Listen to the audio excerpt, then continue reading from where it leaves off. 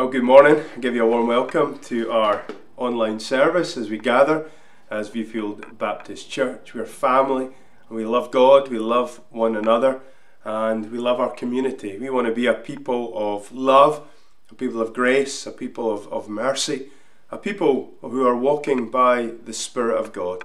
So I give you a warm welcome. Thank you so much for connecting this morning. Our desire is that we might meet with God, that God might speak into our lives, that He might touch our lives afresh, that He might bring hope to those who are feeling hopeless, that He might bring peace to those who are anxious and worried, that He might bring joy to those who are downcast. We just pray that God will work, that God will minister this morning as we gather. Please download a copy of the bulletin from the website or go onto our social media pages and you'll find out what's going on in the life of the church. If you're new to the church, we'd be delighted to chat with you and to tell you more about the life of the church. We know there are a number of people who've inquired about membership and baptism. If you're interested in membership and baptism, please get in touch with the office. And we have a church members meeting coming up at the end of January. People who attend the church are not members are also invited to that meeting, but obviously you cannot vote. But please be prayerful for us as we prepare for that meeting. Be prayerful about the church and about what God's doing and His leading for us as His people. And continue to encourage one another. There's lots going on. If you want to find out more, as I said, please check out the website or the social media pages. But I want to read God's Word just now and then pray, and then we're going to sing together. I want to read just some words from Psalm 30. I will exalt you, O Lord, for you lifted me out of the depths and did not let my enemies gloat over me. O Lord my God, I called to you for help, and you healed me. O Lord, you brought me up from the grave. You spared me from going down into the pit. Sing to the Lord, you saints of His. Praise His holy name, for His anger lasts only a moment, but His favour lasts a lifetime. Weeping may remain for a night, but rejoicing comes in the morning. When I felt secure, I said, I shall never be shaken. O Lord, when you favoured me, you made my mountain stand firm. But when you hid your face, I was dismayed. To you, O Lord, I called. To the Lord I cried for mercy. What gain is there in my destruction, in my going down into the pit? Will the dust praise you? Will it proclaim your faithfulness? Hear, O Lord, and be merciful to me. O Lord, be my help. You turn my wailing into dancing. You remove my sackcloth and clothe me with joy, that my heart may sing to you and not be silent. O Lord my God, I will give you thanks forever. Let's pray. God, I just thank you that you're with us right now. You're a God full of compassion, full of love, full of grace. Thank you that you want to bless us, that you want to pour out your favour upon us, that your mercies are new every morning, that your grace is enough. And God, we desire today to meet with you, to hear from you, to encounter you. So God, come. Come by your Holy Spirit. Come and move. Come and speak. Come and bless. In Jesus' name we pray. Amen. Let's join together in worship of our great God.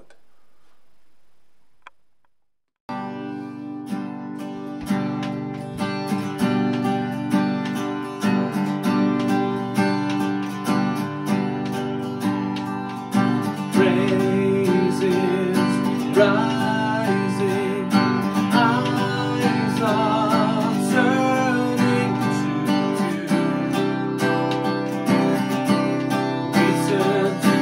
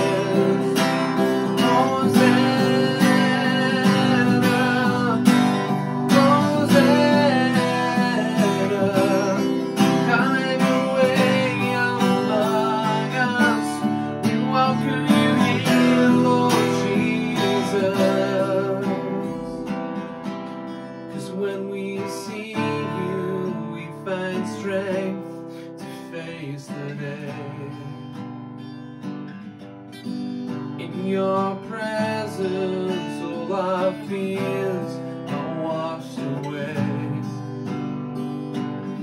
'Cause when we see you, we find strength to face the day.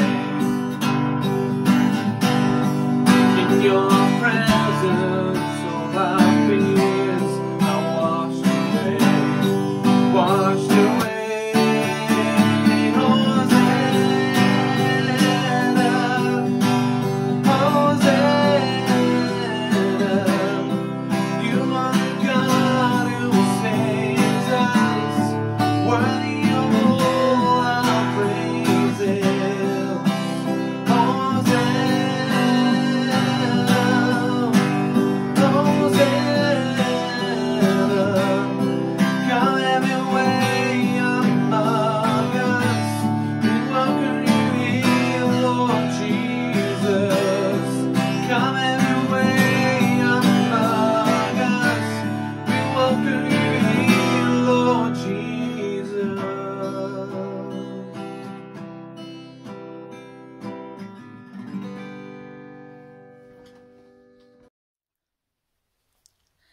Good morning, everyone.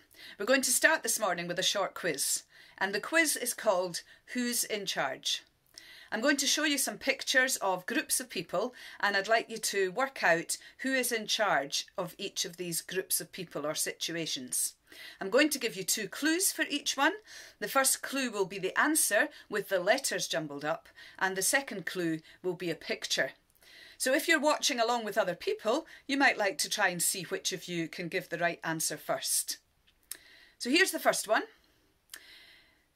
It's a school playground, and the question is, who is in charge of the school, the pupils and the staff? Here's the letters jumbled up. Here's a picture. And of course the correct answer is the head teacher is in charge of the school. Here's the second one. Who's in charge of all the players on the pitch for a football match? Here's the letters jumbled up. And a picture. And of course the answer is the referee is in charge of the match. Here's the next one, and the question is, who's in charge of an orchestra? Perhaps when they're rehearsing and when they're performing, who makes decisions like how fast they're going to play and how loud they're going to play to make the music sound good? So here's the letters jumbled up. Here's a picture. And of course the correct answer is the conductor is in charge of the orchestra. And the last one for just now, imagine you're on a big aeroplane, you're going on holiday somewhere, and of all the people who are actually on the aeroplane, who is the person in charge? So here's the letters jumbled up. Here's a picture. And of course the answer is that the captain is in charge of the aeroplane. There are lots of situations in our lives where there is somebody who's in charge. And if things are working properly, then the person who gets chosen to be in charge gets chosen because they've got lots of experience, maybe lots of training, people who are wise, who make good decisions, and especially important, people who want to do what's best for the people that they are in charge of. And if you're in one of these situations and you're not in charge, then you might still get some choices, but ultimately it's the person in charge who can make the final decision. So for example, if you are at school, when you go out to play at break times, I'm sure usually you're allowed to choose who you want to play with, you're probably allowed to choose what you want to play at, but it may well be the head teacher who decides where you're allowed to play, particularly at the moment where a lot of schools have got their playgrounds divided up so that different classes play in different areas. And if we don't do what the person in charge says, if we break the rules or we don't respect the person in charge or we do the wrong thing, then things won't really work out well for us. We might find that we get punished, we might find just that things go badly, and things can happen that aren't really for our best. Perhaps if you're playing a football match and you don't respect the referee, you might find yourself being sent off. And so it's important that we respect the people who are in charge. But here's another question for you. Who is in charge of the world? Now, if you were to go down Dunfermline High Street and ask people that question, I imagine you might get quite a lot of different answers. But for us as Christians, we believe that God is in charge of the world. The Bible has lots of different names for God, and there's a couple of them that help us to understand that God is in charge. And one of these is that he is sovereign. And basically, when the Bible tells us that God is sovereign, that means much the same thing as that God is king. And in fact, the Bible tells us that God isn't just king, he is in fact the king of all kings. That means he's in charge of the whole world, including all the people who are in charge of some of these smaller things that we already looked at. So I've got another question for you to think about, and this one is one really more to think a little bit about rather than something you might just know. And there are probably quite a lot of good answers to this question. So the question is, what is the difference between God and all of these other people who are in charge of smaller things? You might like, if you're with other people in your household, you might like to discuss that question and see what answers you come up with. Or if you're on your own, or even if you're not on your own, you might like to write your answer in the comments. So what do you think is the difference between God and these people who are in charge of things? I'm going to give you a moment to think about that.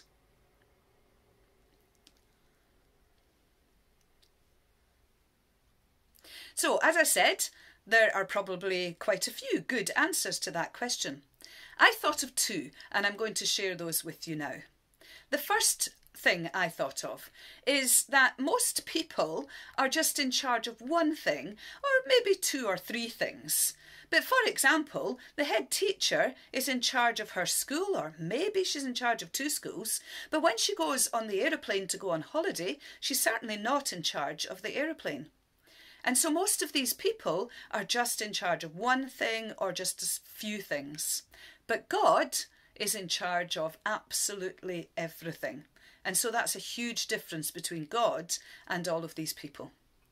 And the second thing I thought of is that God is perfect, but people are not perfect. So all of these people who are in charge of things like schools and orchestras and football matches and aeroplanes and many other things, even if they're very good at their job, even if they've trained lots and lots, even if they're very experienced, even if they want the very best for the people that they are responsible for, they might sometimes make mistakes. They might not always know what is the very best thing to do. They might sometimes disagree with someone else that they're working alongside, because people are not perfect. They can try their very best, but they might not always get everything right. But God is perfect, and God always gets everything right. God understands every situation. He knows everything that's going on in the world. He understands each of his people. And every instruction that he gives and every situation that he directs people in, he will always do what is best for people. And we can trust him completely to always get it right. So I'm going to leave you with one last question to think about. If God is in charge of everything, how does that affect our behaviour and our attitudes?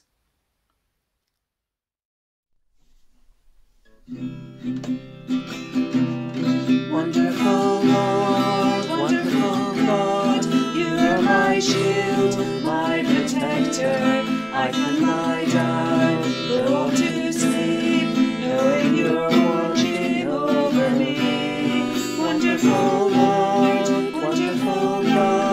help me to trust you forever. I need not fear, 'cause you are here.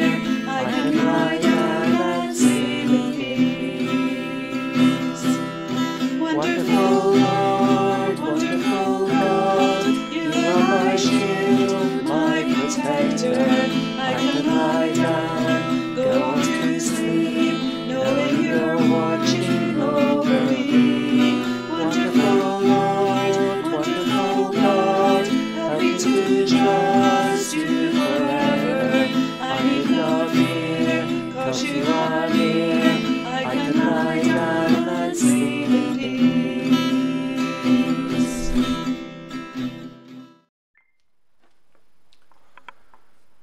Well, let's continue to worship God as we join together in prayer. Let's pray together.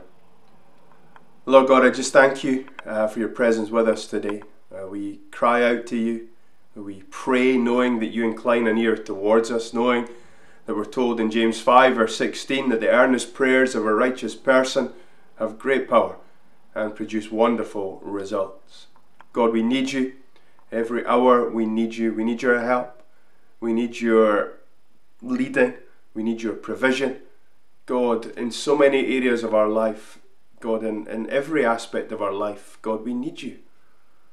We're so dependent upon you, and afresh we affirm our trust and our faith and our confidence in you. We want to be a people of faith and not fear. We want to choose faith, choose to depend on God, choose to rely on God. As we're told in Matthew's Gospel, that we're to seek first the kingdom of God and his righteousness, and all these things will be added unto you. We're not to worry about tomorrow, for tomorrow has enough worries of its own. Help us to live in the present and to live a life step by step of trusting God, of being fully reliant on God. God, just help us even now as we come to hear your word. Help us to discern what you're saying. Help us to listen, to be humble of heart. And God, may you touch our hearts even afresh this morning.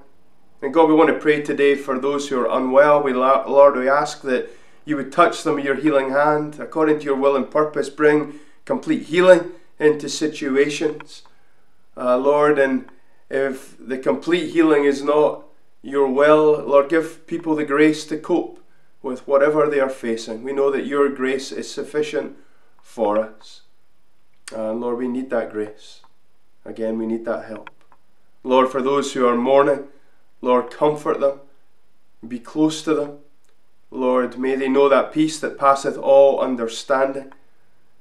And God, we continue to pray for our church family, Lord, fully. We just thank you for our family. Keep us united. Protect us.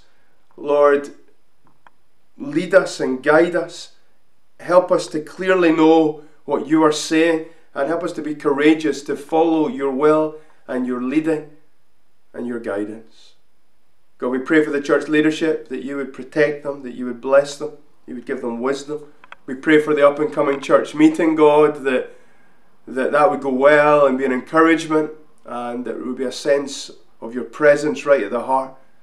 Lord, we pray for people who are new to the church, help them to get integrated, to feel part of the family, to be able to use their gifts. And Lord, multiply what we're doing. I pray, God, that we would have a greater impact on Dunfermline and the surrounding areas. May each one of us take our responsibility to be his witnesses. Lord, I pray for Hope Explored as well as we think about that you would bless that course, bless those who will attend. And Lord, may there be a real move of your Spirit. May people trust in Christ and find hope in a hopeless world. He is our only hope. And we thank you for the hope that we have in Christ. We are a people of hope. And God, I just pray now as we turn to your word that you would speak, that God, we would meet with you. In Jesus' name we pray. Amen. Amen. I want to read again words from Nehemiah chapter 4. When Sanballat heard that we were rebuilding the wall, he became angry and was greatly incensed. He ridiculed the Jews, and in the presence of his associates and the army of Samaria, he said, "What are those feeble Jews doing? Will they restore their wall? Will they offer sacrifices? Will they finish in a day? Can they bring the stones back to life from those heaps of rubble, burned as they are?" Tobiah the Ammonite, who was at his side, said, "What they are building, if even a fox climbed up on it, he would break down their wall of stones. Hear us, O our God, for we are despised. Turn their insults back on their own heads. Give them over as plunder in a land of captivity. Do not cover up their guilt or blot out their sins from your sight, for they have thrown insults in the face of the builders." So we rebuilt the wall till all of it reached half its height, for the people worked with all their heart. But when Sanballat, Tobiah, the Arabs, the Ammonites, and the men of Ashdod heard that the repairs to Jerusalem's walls had gone ahead and that the gaps were being closed, they were very angry. They all plotted together to come and fight against Jerusalem and stir up trouble against it. But we prayed to our God and posted a guard day and night to meet this threat. Meanwhile, the people in Judah said, the strength of the labourers is giving out, and there is much rubble that we cannot rebuild the wall. Also our enemies said, before they know it or see us, we will be right there among them, and will kill them and put an end to the work. Then the Jews who lived near them came and told us 10 times over, wherever you turn, they will attack us. Therefore I stationed some of the people behind the lowest points of the wall, at the exposed places, posting them by families with their swords, spears, and bows. After I looked things over, I stood up and said to the nobles, the officials, and the rest of the people, don't be afraid of them. Remember the Lord who is great and awesome, and fight for your brothers, your sons, and your daughters, your wives, and your homes. When our enemies heard that we were aware of their plot and that God had frustrated it, we all returned to the wall, each to his own work. From that day on, half of my men did the work, while the other half were equipped with spears, shields, bows, and armour. The officers posted themselves behind all the people of Judah who were building the wall. Those who carried materials did their work with one hand and held a weapon in the other, and each of the builders wore his sword at his side as he worked. But the man who sounded the trumpet stayed with me. Then I said to the nobles, the officials, and the rest of the people, the work is extensive and spread out, and we are widely separated from each other along the wall. Wherever you hear the sound of the trumpet, join us there. Our God will fight for us. So we continued the work, with half the men holding spears from the first light of dawn till the stars came out. At that time I also said to the people, have every man and his helper stay inside Jerusalem at night, so that they can serve us as guards by night and workmen by day. Neither I, nor my brothers, nor my men, nor the guards with me took off our clothes. Each had his weapon, even when he went for water. May God bless the reading and reflection upon his word this morning. Recently I watched a program on the Animal Channel that showed a herd of buffalo defending themselves from an attack from 6 lions. It was fascinating to watch how the strategy of the buffaloes was to remain together in the herd and in unity, to work together, to protect each other. The lions were clearly plotting to have buffalo for dinner. Well, eventually they found one buffalo. This buffalo had strayed from the herd maybe a couple of 100 yards, and they went after that buffalo. The buffalo had wandered off by itself and was easy pickings for the lions. There's a lesson for us there. As the church, we have to remember that we are in a spiritual battle. Satan is a clear and present enemy. The Bible describes him as a devouring lion. We're told in 1 Peter 5 verse 8, be self-controlled and alert. Your enemy, the devil, prowls around like a roaring lion, looking for someone to devour. We need to stick together as the people of God. We need to do life together. We need to work in unity. We need one another. Satan wants to bring division. He wants to separate people from the herd. He makes them mad at the church and Christians angry because of some other reason. And once they're away from the herd, he intensifies his attack. Some people laugh nowadays. Oh, come on. The devil? That's rubbish. A wee red man with a pitchfork? Well, I don't believe the devil is like that. But he is real. And he is the source of all evil. And the Bible clearly says that the devil is real. So who is he? Well, he's a fallen angel, we're told in Isaiah 14 and Luke 10 verses 17 to 20. He's a personal spiritual being who is in active rebellion against God. If you've got a Bible, turn to Ephesians chapter 6. And I want to read verses 11 to 12. We're told there, put on the full armour of God so that you can take your stand against the devil's schemes. For our struggle is not against flesh and blood, but against the rulers, against the authorities, against the powers of this dark world, and against the spiritual forces of evil in the heavenly realms. What powerful words. We're in a spiritual battle. We're told as well in 1 Peter 5 verse 8 that he is a devouring lion. We're told in 2 Corinthians 11 verse 3 that he's a deceiving serpent. We're also told in Scripture that he's an angel of light.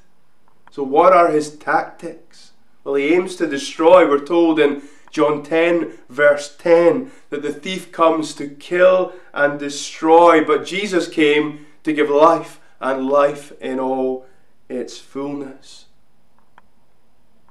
So the devil wants to destroy Christians and to destroy churches. He wants to blind people from the truth. We're told in 2 Corinthians 4 verse 4, he wants to tempt. He wants to sow doubts into people's minds.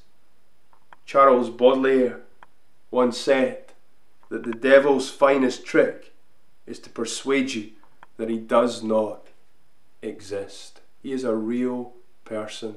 He is a clear and present enemy. And he wants to destroy.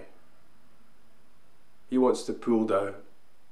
So we need to be on our guard, and we need to put on the full armour of God. You know, as the people of God start building, we will soon be battling. We need to be prepared. We do have a real enemy. The Christian's battle is not against flesh and blood, but against Satan and his demonic forces. However, often they use flesh and blood to oppose the Lord's work. However, we need to be encouraged that Christ has destroyed the power of sin and Satan, and consequently we fight from victory and not for victory. The result is not in doubt because of Christ's death and resurrection, and it will be finalized when Christ comes again. We need to tell the devil and his demons who we are in Christ. We are children of God. We are raised up and seated with Christ in heavenly places. Christ is our Lord and Saviour, and all authority in heaven and on earth was given to him, and we serve in his name.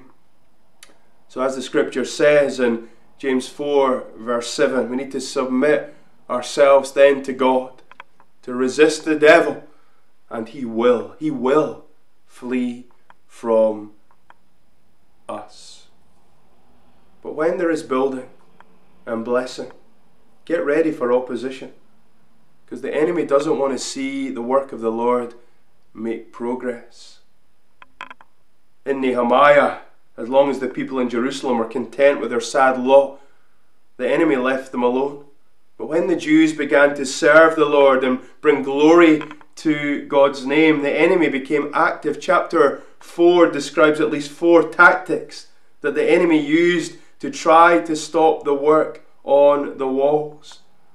Last week we looked at the fact that the enemy used ridicule and plots of war, and this pressure from outside led to discouragement. Chapter 4 verse 10, and fear.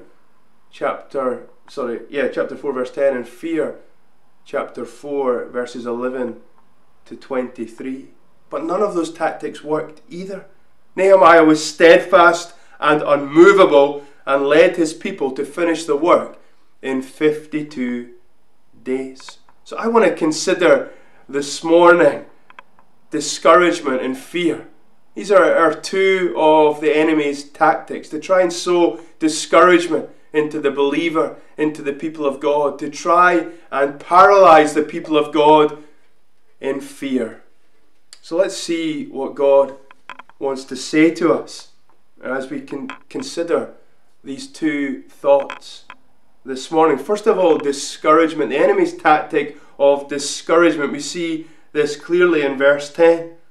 Often pressures from without create pressures within. It isn't easy to carry on your work when you're surrounded by danger and daily face the demands of a task that seems impossible. If the Jews became discouraged, they would defeat themselves, and Sanballat and his allies would never have to wage war. Discouragement is a key weapon in Satan's arsenal. He wants the people of God to feel impotent, powerless, dispirited, downhearted, dejected.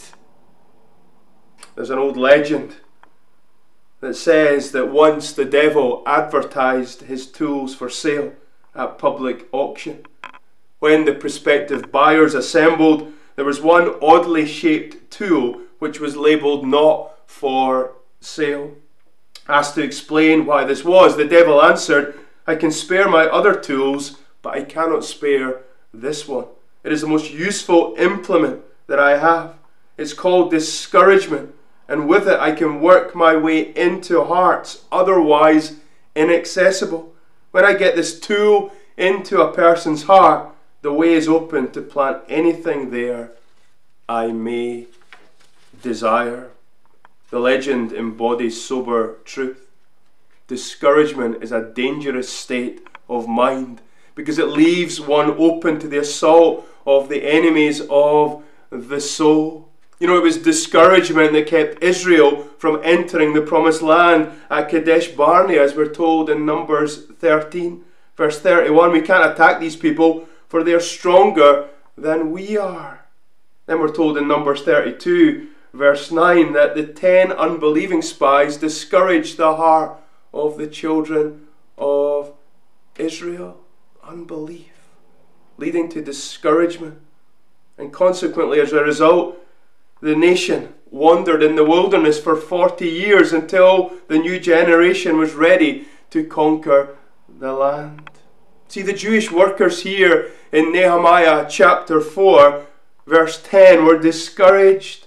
The ridicule and the plots of war were wearing them down, and they were feeling that they were no longer able to complete the work. Look at verse 10. Meanwhile, the people in Judah said, "The strength of the labourers is giving out. There is so much rubble. We cannot do this. We cannot rebuild the wall." You know, maybe you're feeling a bit like that today in your Christian life. Maybe you're feeling that about the church, not just locally, but maybe globally. You're thinking, we cannot do this. Maybe you feel defeated. We cannot rebuild even out of this pandemic. Everything's doom and gloom, that you're discouraged. Well, first of all, seek God, trust in God. Cry out to God. Put your faith in God. And as you rely on Him, submit to Him, resist the devil, he will flee from you. Discouragement is so dangerous. It paralyzes people, and it paralyzes the people of God. We cannot rebuild the wall. That's what they're saying. So discouraged. The task ahead of them was so great, and they were so discouraged. We're not able. The problem was that they had taken their eyes off the Lord. They'd started looking at themselves and their problems, and the discouraged Jewish workers were actually agreeing with the enemy, who said already that they were feeble. Agreeing with the enemy. They had lost their confidence in God. Nehemiah had already declared that the God of heaven would give them success. We're told already that God would fight for them. However, the people failed to see it at this point. They were problem focused rather than God focused. What about you? Maybe at this point in time you are discouraged. Maybe you're tired, you're weary, you're downhearted. Maybe the task ahead of you in your Christian life, or even as you consider this local church, seems so great. Well, I want to say to you, stop looking at your problems and look at your God. Look at your God. The God of the impossible. The God who can do all things. Our God is able, more than able. Look up and look at God. Remember this. the task ahead of you is never as great as the power within you. Nehemiah didn't pay much attention to these complainers and went right on with the work. He didn't let himself get sidetracked by these complaints, and he didn't get discouraged himself. Nehemiah got encouragement from prayer and from the promises of God, and the occasional complaints of some of the people didn't upset him. And as a people of God, we need to be more like Nehemiah. We need to have a greater faith in God. We have to have a trust and a dependence upon God. Satan wants to discourage us. He wants us to feel defeated and deflated and dejected. But friends, we fight from victory. Our God is able, more than able. But secondly, we see here the tactic of fear. You know, the Jews who lived in the outlying villages kept bringing a report to the city that the enemy was planning another surprise attack. In verse 12, we're told that the Jews who lived near them came and told us 10 times over, wherever you turn, they will attack us. 10 times is a Hebrew term meaning many times. They're coming under potential attack over and over again. And understandably, the people were afraid. Don't miss it here in the text. They were terrified. They were paralyzed with fear. You know, in his first inaugural address on March the 4th, 1933, President Franklin D. Roosevelt said to a nation in the grip of an economic depression, "The only thing we have to fear is fear itself." Why? Well, because fear paralyzes you, and fear is contagious, and it paralyzes others. Fear and faith cannot live in the same heart. Jesus said in Matthew 8 verse 26, "Why are you so afraid, O you of little faith?"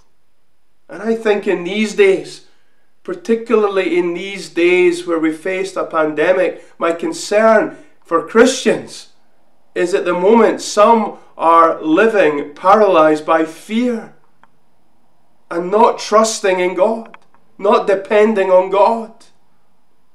And they're missing out on the peace, that peace that passeth all understanding. We're not to live our lives in fear, to live our lives trusting in God. Nehemiah wasn't afraid of the enemy. But when he saw that his people were starting to become afraid, he began to act. What did he do? Well, Nehemiah's first step was to post guards at the most conspicuous and vulnerable places on the wall. Look at verse 13. "Therefore I stationed some of the people behind the lowest points of the wall, at the exposed places, posting them by families with their swords, spears, and bows." Then Nehemiah encouraged the people not to be afraid, but to look to the Lord for help. Verse 14. "After I looked things over, I stood up and said to the nobles, the officials, and the rest of the people, 'Don't be afraid of them.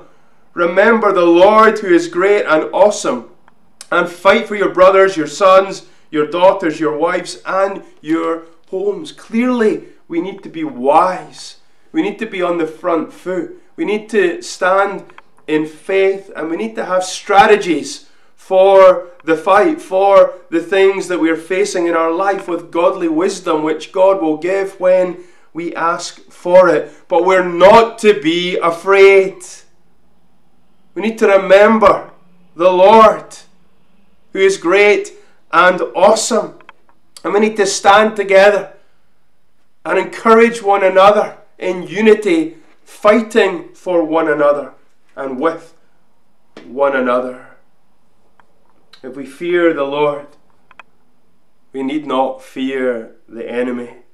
Nehemiah's heart was captivated by the great and awesome God, and he knew that God was strong enough to meet the challenge. Friends, when we face a situation that creates fear in our hearts, we must remind ourselves of our God who is great and awesome. Our lives are in His hands. Don't look at the problem. Look at your God. Think about what God said to Joshua when he was called. In Joshua 1 verse 9.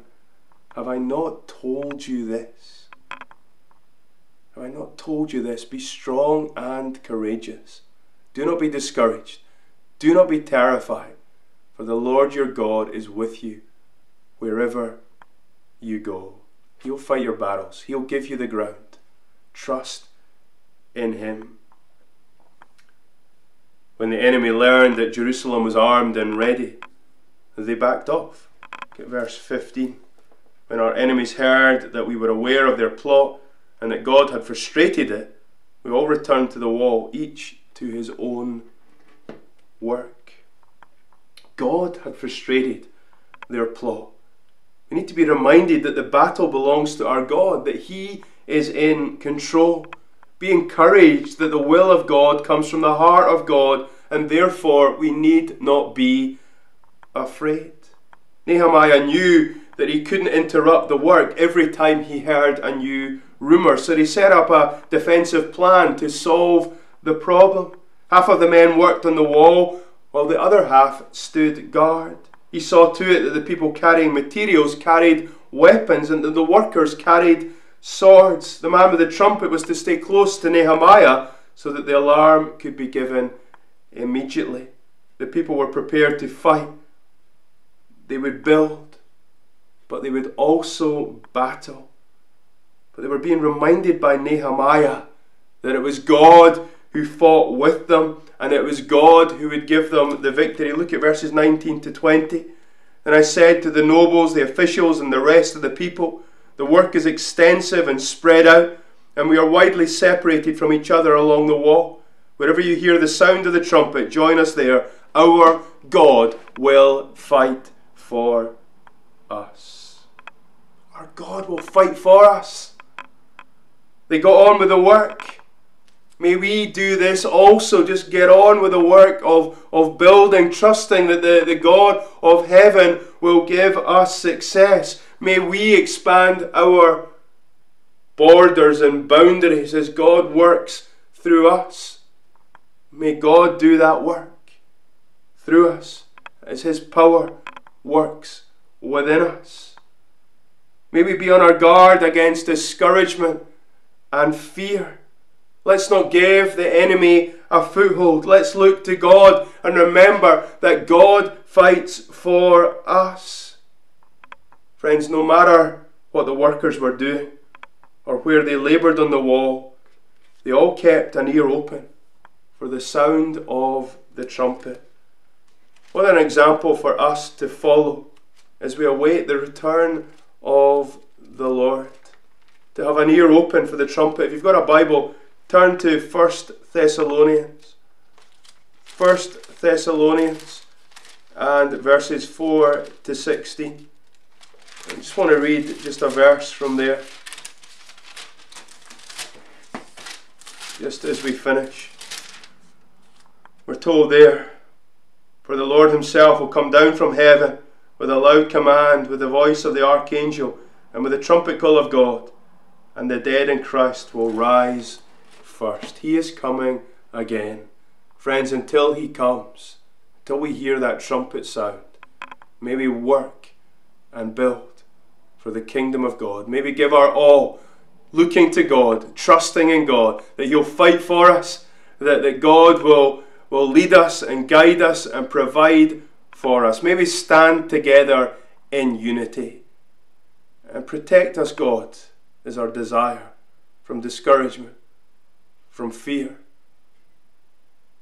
Our response to attacks, to opposition, to the enemy, is to have faith in a God who is great and awesome. Friends, let's pray. God, I just thank You for Your word, for the challenge of Your word, for the truth of Your word. And Lord, I just pray by Your Holy Spirit, You would take this message, You would implant it deep into our hearts. That God, that You would fill us to overflowing with Your Spirit, and that we would be released from any discouragement or fear, and that we would walk in faith and victory. In Jesus' name we pray. Amen. Amen. We're going to respond to God's word by singing together to lead us to our time of communion.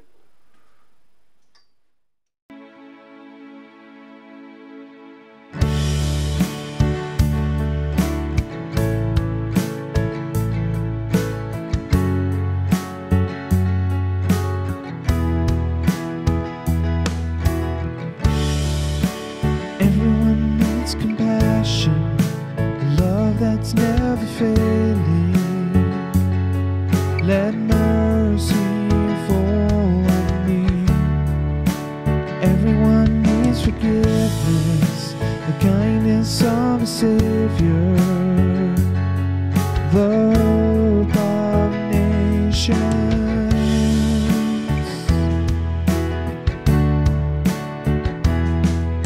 Savior, He can move the mountains. My God is mighty to save.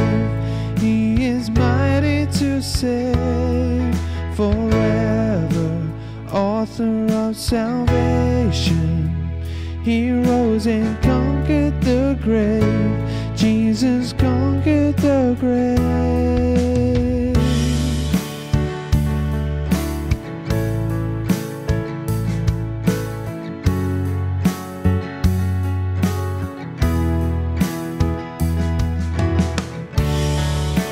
Take me as you find me, all my fears and failures.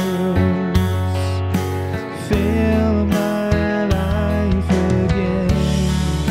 I give my life to follow everything I believe in. Now I surrender.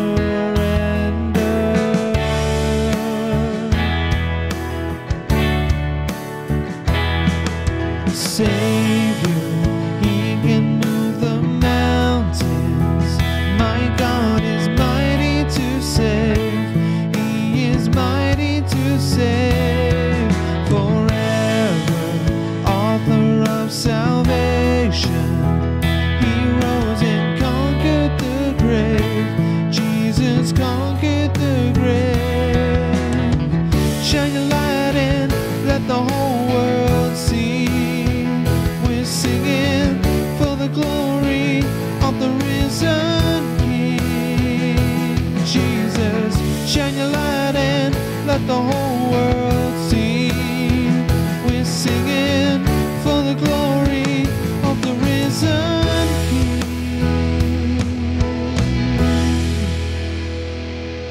My Savior, He can move the mountains. My God is mighty to save. He is mighty to save forever. Author of salvation, He rose and conquered the grave. Jesus conquered the grave. Savior, He can move the mountains. My God is mighty to save. Mighty to save forever. Author of salvation, He rose and conquered the grave. Jesus conquered the grave. He rose and conquered the grave.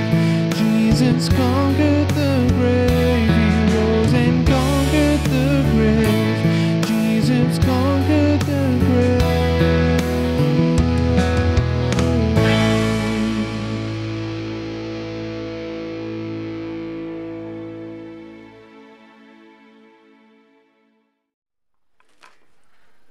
So as we come to this table, we come with holy awe, we come in reverence before an awesome God, a God who is the author of salvation, a God through sending His precious and loved Son into the world has made a way for us to be forgiven of our sin and to enter into a relationship with Him. Through the coming, the death, the resurrection of our Lord Jesus Christ, we can become children of God. Through our faith in Christ, we are children of God. We're justified, we're reconciled to the Father. And truly we remember and give thanks as we eat bread and drink the cup. We remember that God fights for us, that God made a way where there seemed to be no way. And as we think about that first Easter, as we consider our own situations just now, we are aware that God still is fighting for us, that God can still make a way where there seems to be no way, that we are on the victory side. Our hope is in Christ alone. He is our hope for this life and for the next. The best is always yet to come for the Christian. Let me just read some well-known words from Isaiah chapter 53 that speak many years before of the coming of our Lord Jesus Christ. Who has believed our message, and to whom has the arm of the Lord been revealed? He grew up before him like a tender shoot, and like a root out of dry ground. He had no beauty or majesty to attract us to him, nothing in his appearance that we should desire him. He was despised and rejected by men, a man of sorrows and familiar with suffering, like one from whom men hide their faces. He was despised, and we esteemed him not. Surely he took up our infirmities and carried our sorrows.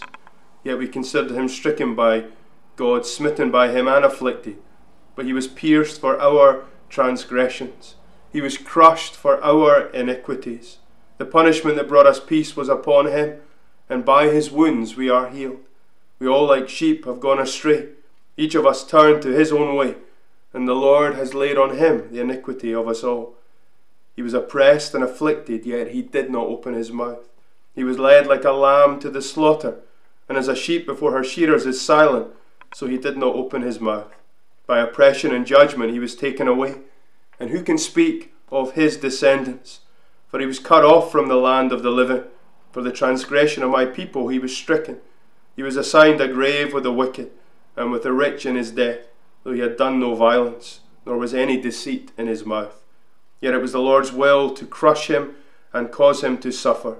And though the Lord makes his life a guilt offering, he will see his offspring and prolong his days, and the will of the Lord will prosper in his hand. After the suffering of his soul, he will see the light of life and be satisfied. By his knowledge my righteous servant will justify many, and he will bear their iniquities.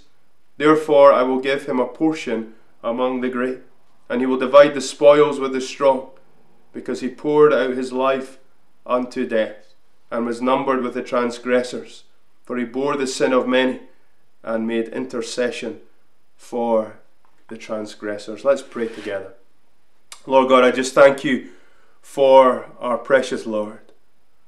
I thank you for his obedience to the will of the Father, that the Word was made flesh and dwelt among us, and that flesh was torn apart on the cross. He set his face for the way of the cross. He humbled himself and was obedient even unto death on that cross. Despite all the suffering, despite all the torment, all the abuse, all the accusations, despite the forsakenness from his Father in those hours of darkness, he was willing. Yet not my will, but your will be done, he cried out. And even on that cross, he cried out, Father, forgive them, for they do not know what they are doing. And he took it all for us. The wrath of God that we deserved was poured out upon him. The perfect Lamb of God, the only one able to pay the sacrifice, because he was sinless. He was slain for my sin, for your sin, so that we, the guilty ones, could go free. What a God, what a love. What kind of love is this? So God, today as we eat bread and drink the cup, we remember and give thanks for the body given for us, for the blood shed for us, for without the shedding of blood there would be no forgiveness of sins. In Jesus' name we pray. Amen.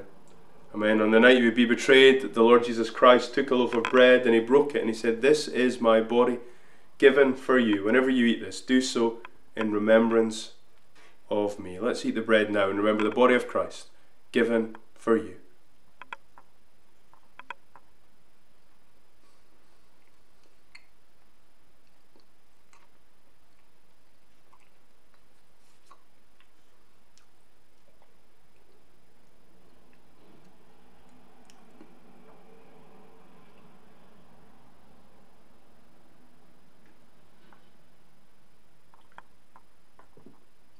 In the same way, after supper, the Lord Jesus took the cup and he said, "This cup is the new covenant sealed by my blood. Whenever you drink this, do so in remembrance of me." Let's drink together. It's a sign of our unity in Christ. The blood of Christ shed for you. Jesus.